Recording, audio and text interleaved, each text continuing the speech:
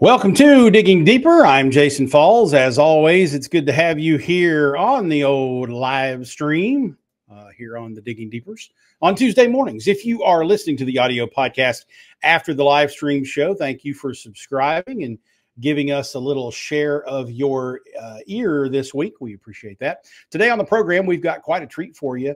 Diana Fryc from Retail Voodoo is here with us today. She is the host of the Gooder podcast, which is a great show that highlights the powerhouse women in the consumer product goods industry. It's a great show to inspire everyone, particularly women, of course, but to achieve success and build leadership in business.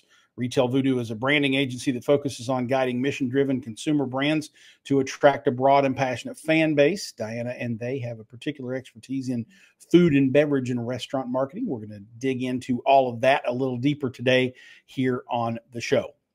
Folks, we've got a lot of different people who watch and listen to Digging Deeper, and many of you are jumping over into the comments section to chime in as we move along today. Appreciate that. But we have brand side marketers, we have agency types, we have software vendors and other marketing service providers that watch along and listen along. Everyone is certainly welcome here, and we are glad you are one of them. If you happen to be one of those whose company or perhaps clients sells to marketers, then you look for advertising channels that guarantee business marketers are paying attention, right? Well, allow me to introduce you to the Marketing Podcast Network. If you're listening on a podcast, then you're listening to the Marketing Podcast Network right now. MPN is a network of podcasts all about marketing. On Brand with Nick Westergaard. Joseph Jaffe is Not Famous for Immediate Release. Winfluence, the Influence Marketing Podcast. And of course, Digging Deeper, and many more are there. What that means is 100% of MPN's audience are marketers. Your brand or clients can reach them by advertising on the Marketing Podcast Network. Learn more and find our media kit, which you'll see on the screen here in just a moment as we are looking at the site. That media kit can be found at marketingpodcasts.net. That is marketingpodcasts.net. Check that out. We've been up and running for about 3.5 months now. And just this morning, the Marketing Podcast Network signed up show number 21. So not doing too bad of collecting a group of marketing podcasts for all of us to enjoy, listen to, and for those of you who market to marketers to take advantage of. Marketingpodcasts.net is where you find that. Gang, if you are dialing into the live broadcast on LinkedIn, Facebook, YouTube, or Twitter, you can jump in the comments section there or hit @reply on the Twitter video thingy. And ask questions and interact with us here on the show. Jump in the comments, say hello today, and ask your question, making sure that the plumbing is running over here. I see a couple of little dots bubbling, so it looks like people are going to be chiming in here momentarily. I'll do my best to surface your questions and comments as we go along on the show. All right, it's time for me to stop talking and actually get to the reason why everyone's here. So this morning, Diana Fryc is the voice behind the amazing podcast, Gooder, the Gooder podcast, in which she interviews some of the most powerful and successful women in the CPG, food and beverage industries. She's also one of the partners behind Retail Voodoo, a branding firm that helps drive purposeful brands. And she is with us this morning live from Seattle, Washington. Diana, good morning. Welcome to Digging Deeper.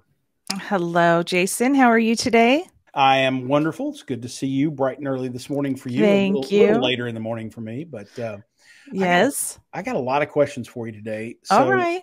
Let me start with your focus and passion on working with purpose-led brands. If I'm not mistaken, I understand that passion for you comes from a few places. One of which is working with Dr. Jane Goodall. Is that right? Tell me about that. Yeah. So, oh gosh, a long time before the internet. It was not quite that long ago, but a few years ago, when I was just a wee pup getting my my marketing wings on, I was working for a graphic design firm at the time, and we had, by the work of the agency owners at the time, had landed Jane Goodall and her foundation as a client. I was a production manager at the time. And so I was responsible for manufacturing, producing, pardon me, the end product of anything that we produced. And we had Jane was very explicit about her impact. There's the person that you see on television, on film, same person in real life. In fact, probably a little bit more intense, very much a woman on a mission.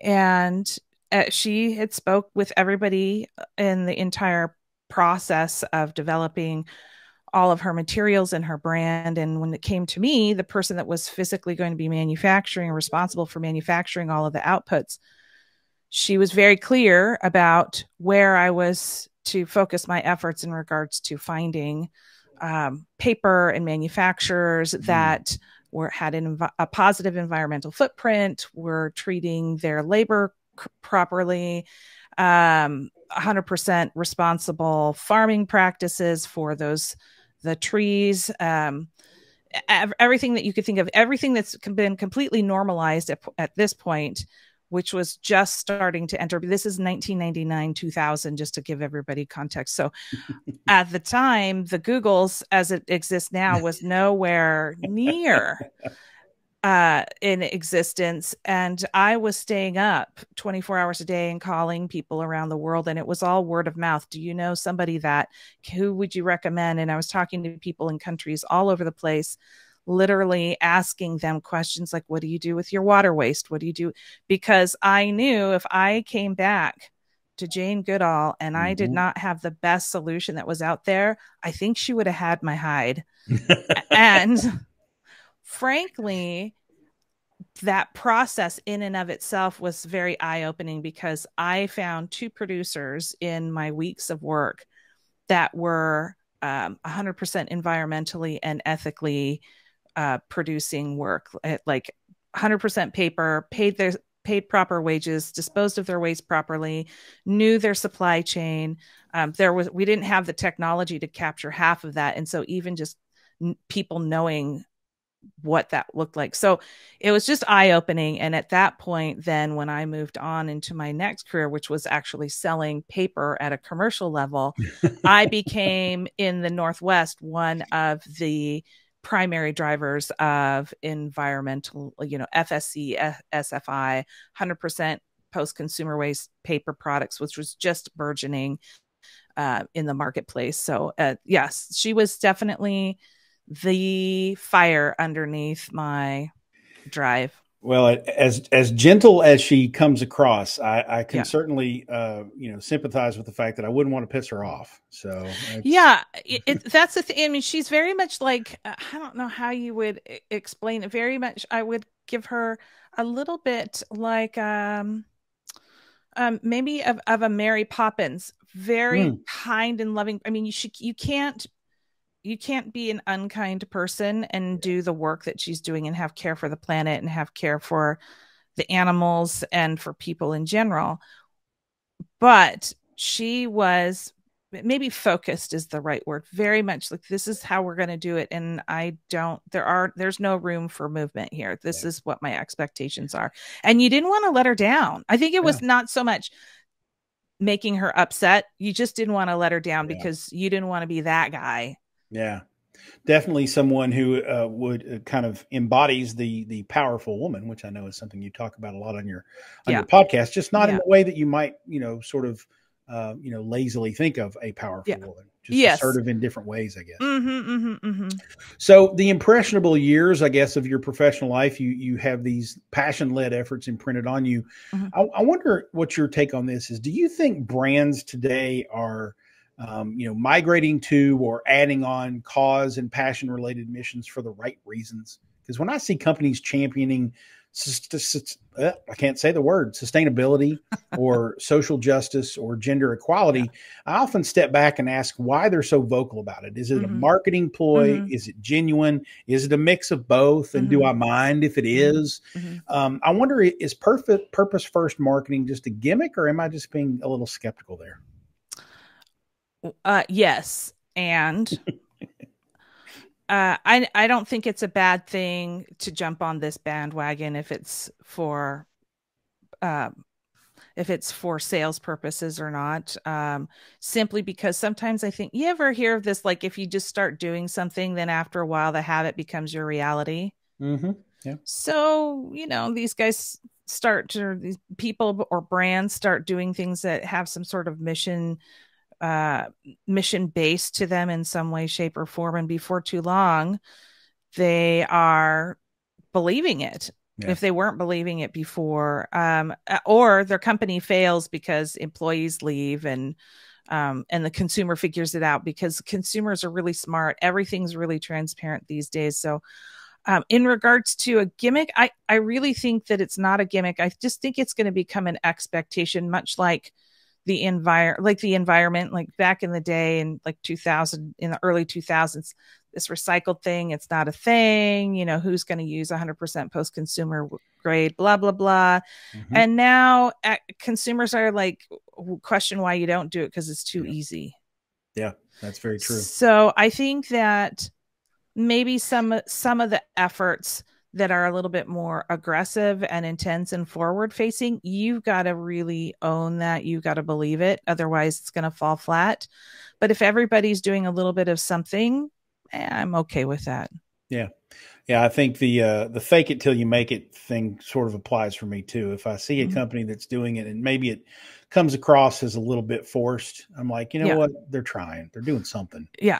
I'll give them a little bit of leeway. I don't want technology companies out there championing human rights and then outsourcing all their stuff to China. So. So that's what I mean, is that it's got to be, it cannot just be, as we like to use the term, lipstick on a pig. You cannot just go, yes, this is what we're all about, and then somebody pulls the curtain back and it's a shit show. Like, there has to be efforts. It can't just be lip service, for sure. I'm just glad lipstick on a pig isn't a Kentucky thing. I'm glad somebody else says that. That's good. I like it. We use that. Yeah. All right. Let's talk about the podcast. The Gooder podcast is a really, I think, insightful piece of work, by the way. Tell us how the show began. What made you want to start a podcast with that angle of talking about powerful women in I think, mostly the food and retail space? Yeah. So the story goes like this. So when we rebranded our firm back in 2011 to Retail Voodoo, we decided to focus on actually natural food and beverage space. There were some things that were going on in both in my business partner and my life with family, extended family, where food was becoming a little bit of a problem for health purposes, not like everything from intolerances to other kind of side conditions. And we thought, well, food could be a medicine in some way, shape, or form. And we saw this organic movement was getting some traction. We wanted to take our expertise working with multinationals like the Walmarts and the PepsiCos of the world, take that expertise and work with those brands in the natural space to start to normalize and elevate this naturals community. Now, over the last few years, naturals and organic and better for you has become, it's not a trend anymore. It's just part of our lexicon now. Everybody eats food for a bunch of different reasons. And so I think we started to look at the trade show, food science and food technology has certainly driven a lot of the things that make those natural and better for you foods taste better, taste similar to the food that we grew up with. And that captured the attention of a lot of people in technology from an investment standpoint. They started investing in these new food technologies.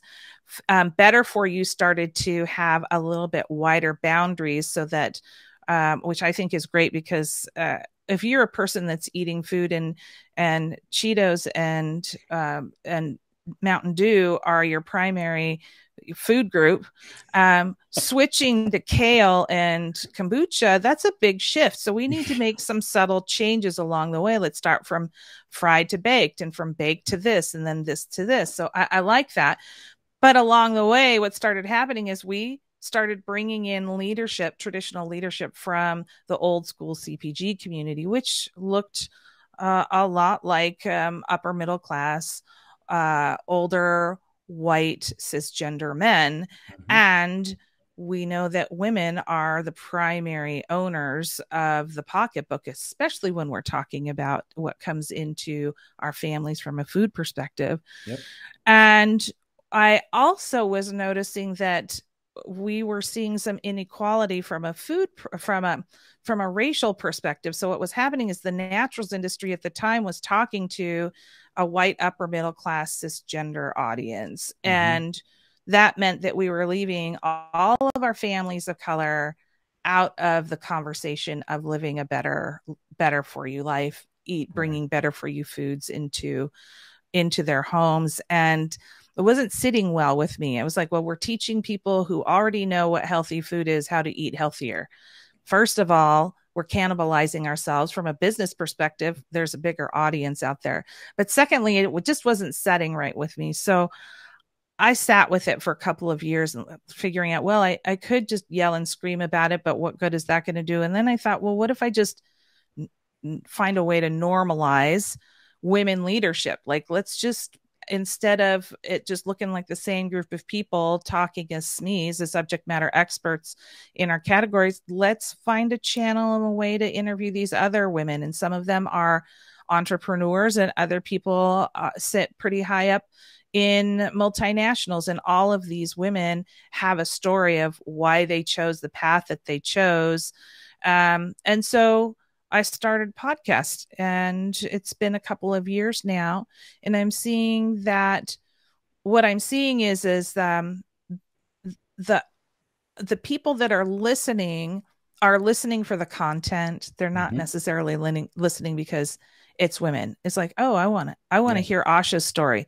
Oh, Kira, my goodness, what she's doing over there at Frito-Lay. Yeah, I want to listen to what she's doing.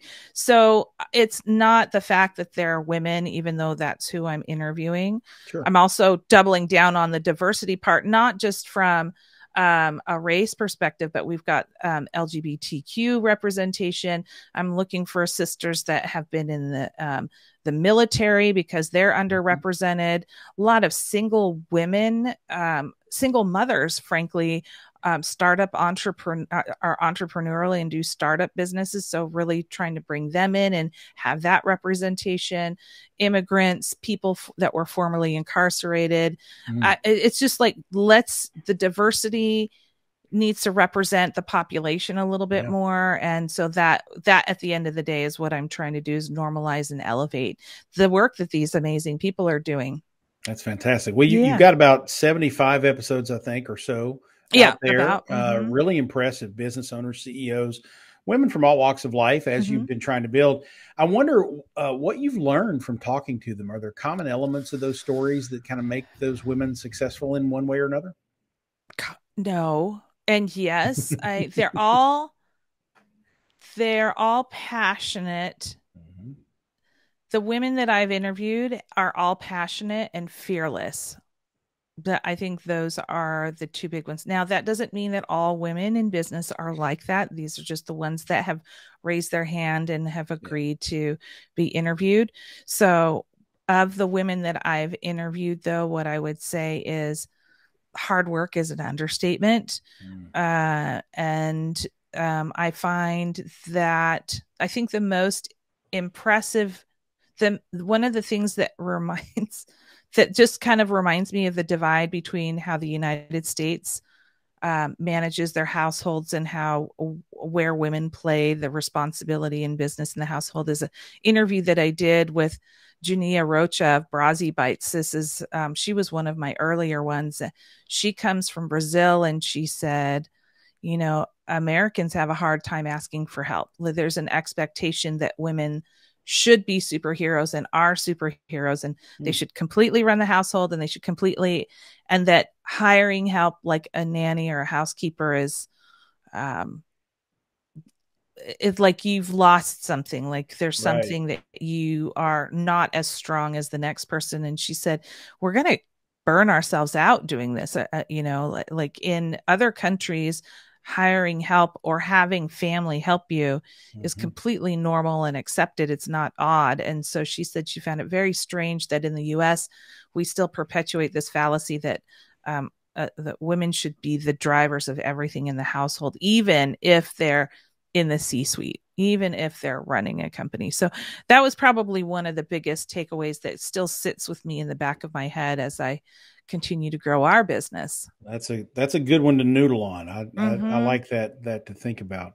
So my CEO here at Cornett, Christy Heiler, who might make a great guest for you, by the way. Oh, okay. She's very, very passionate about encouraging the same type of thing I think your podcast inspires, and that is to drive more women to leadership positions and success for her, particularly in the advertising business. Yes. But she wrote a really passionate piece for Media Post last year calling for more women-owned agencies. And we're going to actually be talking about that topic a bit more on this show in the coming weeks. But I wonder, the statistics stunned me. Less than 1% of ad agencies show a majority ownership by women. Right. That number just astounds me. Yeah. And if anything, the last 2 years or so socially have taught many of us that it's high time we do some self-reflection and educating and try to figure out why these institutional social constraints are still here and try to tear them down. I know you're doing a big part for that. Certainly commend you for that. And so I wonder if you have a reaction to that number, and why is it that there aren't more, at least in the agency world, because that's where we live and work. Why aren't there more women owners? Well, there's a number of factors that go into play here. One of them is that, just kind of to follow up what I was just talking about women asking for help. If a woman plans to have a family, or if a couple plans to have a family, there's still a natural expectation that the woman will be the one that's primarily responsible for all of the family activities. And I think that's just a matter of time that we'll start to see that continue to shift. I think we need to have some really fierce conversations, but it's no surprise that even including myself, at one point in time, I wanted to leave the industry. Financially, I wasn't able to do that. I wanted to leave the industry and be with my children when they were young, and knew that if I did that, I'd be sacrificing those years out of the marketplace coming back in. And I was okay with that. So there's some challenges that we have. Some of them are possible to overcome and some are not possible to overcome.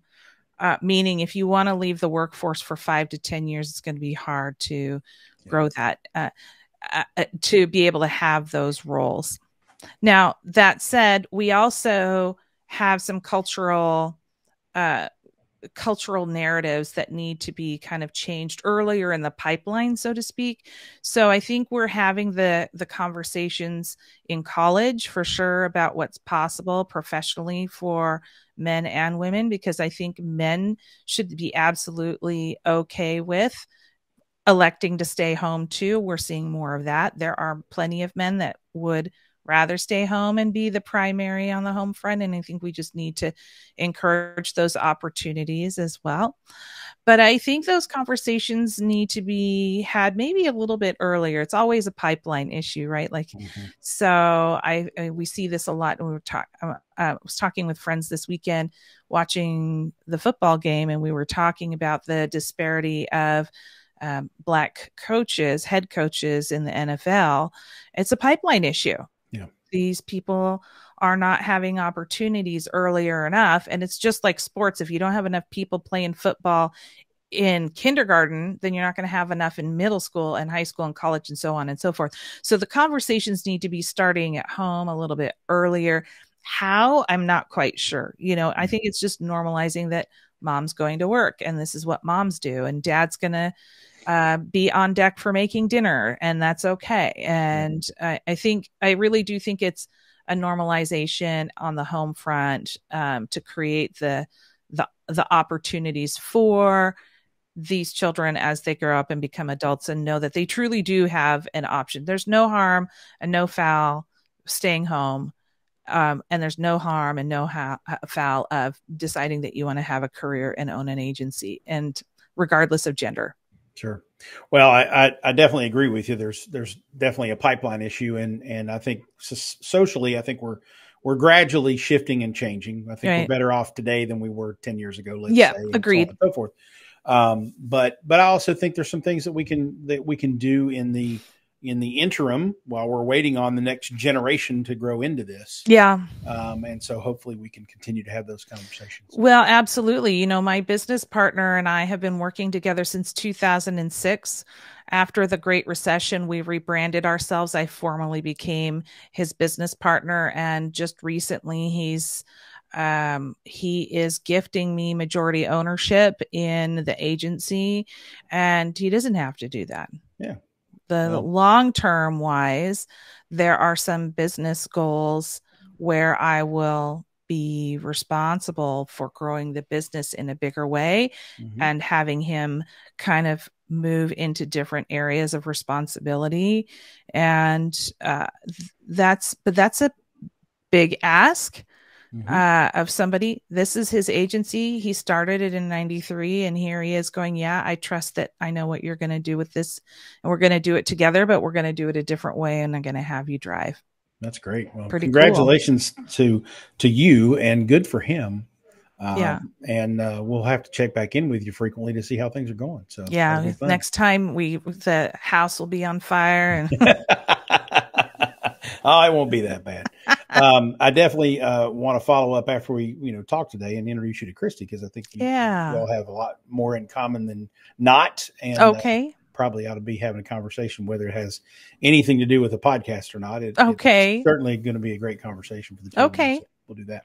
Yeah. So, Diana, tell people, that's what I'm trying to say. Yeah. Where they can find the Gooder podcast, Retail Voodoo, and where they can find you on the interwebs. Sure. Jason, thank you. So just a recap, Retail Voodoo, we're a brand development firm. We work with food and beverage brands. We're from Seattle there. And I say those two things together because CPG and brand development, strategic brand development out of the Northwest is not what you would expect. And it's kind of our secret sauce. So if you find yourself in Seattle, come and hunt me down. But on the web, you can find us at retail-voodoo.com, retail-voodoo.com. Podcast is in that same location. You can just look for the Gooder podcast on one of the subnavs. The podcast is, of course, on all the major platforms.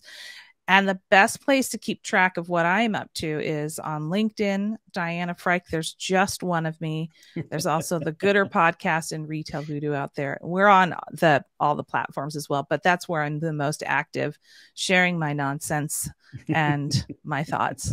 Very good. I have dropped the links to those three primary places: Retail Voodoo, the Gooder podcast, and Diana Fryc on LinkedIn over there in the comment section. We'll make sure those are on the show notes as well. Diana, thank you so much for what you're doing. I definitely am going to connect you with Christy soon. Only good things can happen from that. Really appreciate you being here this morning, and thanks for sharing with us. Of course. Well, thank you for having me, Jason. I really appreciate it, and I thank you for the invite. Well, absolutely glad to have you, and we will have you back, I'm sure. All right. Thanks so much. All right. Diana Fryc, how about that? Good stuff. Lots going on in the world of retail, in the world of leadership and whatnot with her and with Retail Voodoo. So check them out. Those links are there in the show notes. Really quickly, I was going to do up fancy graphics for all this and stuff too, but I didn't get around to it because things are busy. But I did want to drop you a quick line, and I'll probably make sure that this is on the show next week.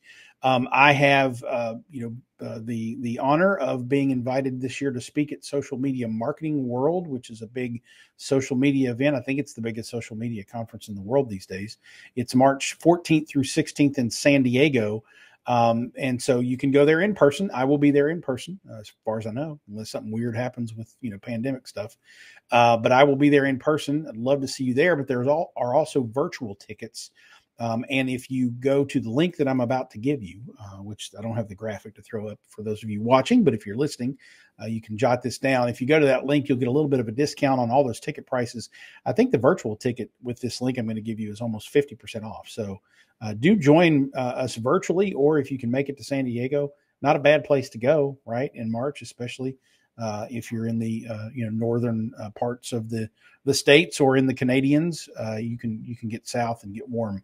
The link is jason.online/SMMW, which is short for Social Media Marketing World. SMMW. I'm going to drop that over in the comment sections. I'll make sure there's a link to that in the show notes as well. You can always find our show notes after the shows at teamcornet.com. Click on the news. Or if you remember the name of the guest, which today it's Diana Fryc, and her last name is Fryc, it's cornet.online/Diana Fryc. That'll get you to the show notes. Give me about an hour to get it up. It's not live yet. I'm not magic. But once I get it up there, it'll be at cornet.online/Diana Fryc. So you can find it there. Also, don't forget, folks, there are now audio exclusive episodes of the Big Digging Deeper podcast available only on the audio podcast subscription. Certainly, we do publish the audio from this here live stream, so you can listen on demand if you missed the show. But we've also begun producing and adding some bonus episodes just for the audio listener. So subscribe to the audio podcast by visiting cornet.online/digging deeper, or search for Digging Deeper Cornet wherever you get your podcasts. If you do subscribe on Apple Podcasts, Spotify, Stitcher, Google, or anywhere else, jump in there and give us a review, won't you? We prefer 5 stars, but that's your call. We love the feedback. We'd love to have you jump in and do that. Also, if you want to check out the video archives of the show, you can jump over to the old cornet.online/digdeep. And that URL gets you to the YouTube page where Digging Deeper is there on the videos. So you can subscribe there if you want to look at my ugly mug every week. Thankfully, the guests are always better looking than me, but I'm going to be there. Sorry. All right. Next week, I'm loving it. Ellie Moody from McDonald's will be here. Yes, that McDonald's. She is the digital customer care strategy manager for Mickey D's. We're going to dig into handling social media trolls and dipsticks who just want to bug the hell out of your brand, but also the good fun brands can have by engaging their consumers online with someone who does it for one of the largest consumer brands in the world. Ellie Moody from McDonald's will be here next week on Digging Deeper. That is Tuesday, February 22nd, I do believe, at 11 a.m. Eastern, 8 a.m. Pacific. If you cannot be there live, subscribe to our YouTube channel at that address I threw up there a minute ago. Here, I'll throw it up there again. Cornet.online/digdeep, where you can watch the replays on demand. Or, of course, you can subscribe to the audio feed at cornet.online/digging deeper. How about that? Good show today, folks. And hopefully we've reached the point in the show where I always point this out. I probably shouldn't point it out, but we've reached the point in the show where I have to hit more buttons than I know how to do with one finger at one time. So I'm probably going to mess something up. Although sometimes I pull it off and it works. Let me see. I got 1, I got 2, and then I think the other one's right here. Let's try this. That'll do it for this edition of Digging Deeper. If you like the episode, share it with a friend or colleague who might as well. Digging Deeper is a production of the Cornet Group. Find us online at teamcornet.com. Our executive producer is Christy Heiler. Creative director is Jason Majeski. Associate producer is Ashley Harris. Our theme music is composed by Rex Banner. I'm your host, Jason Falls. Until next time, I'll see you on the interwebs.